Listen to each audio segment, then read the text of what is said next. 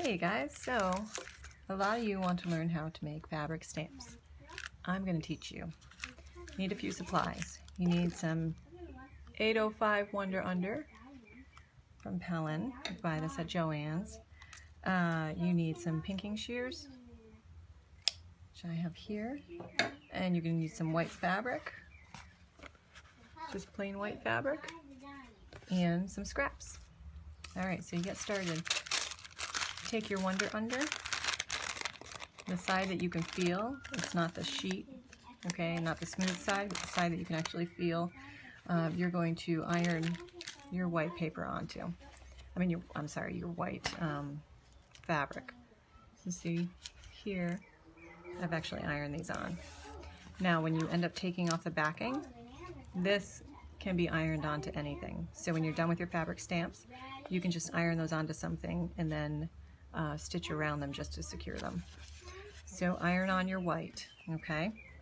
All right, put that aside for a little bit, and then you're going to take your scraps, cut them loosely, and then what I mean is you don't have to worry about squaring them up just yet. And then what I do is I kind of place them on a sheet of Wonder Under again, and I iron those on.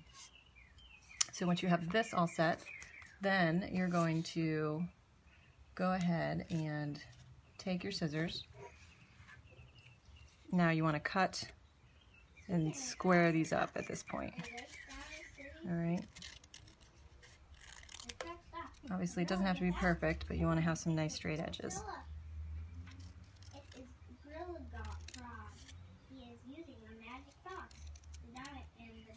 Alright, so there you go. Now you have a nice neat little scrap.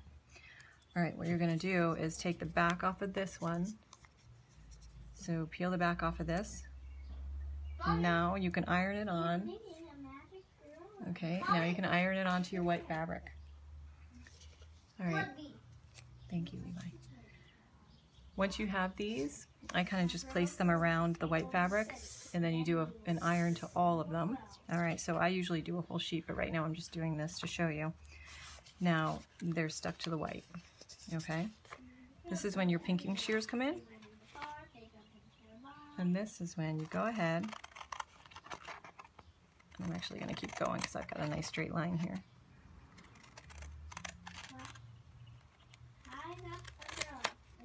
All right.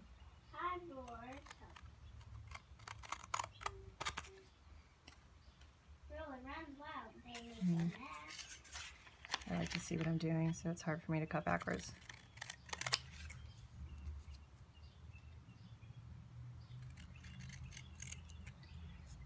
There you have it. Now you have a fabric stamp. So these are great for adding on to little projects, project bags, pouches, even to, mini quilts, things like that, mug rugs, whatever. It's just for an embellishment. So what you do when you're ready to actually use one of these is you peel off the back, and then you just iron it onto your project. And then what I do is I like to stitch around the fabric scrap so that you actually secure both the fabric scrap and the white fabric behind it. So this is your fabric stamp. So I hope that was helpful, guys. Thank you so much for watching, and let me know if you got everything and if you're going to make a million of these like me. Thanks.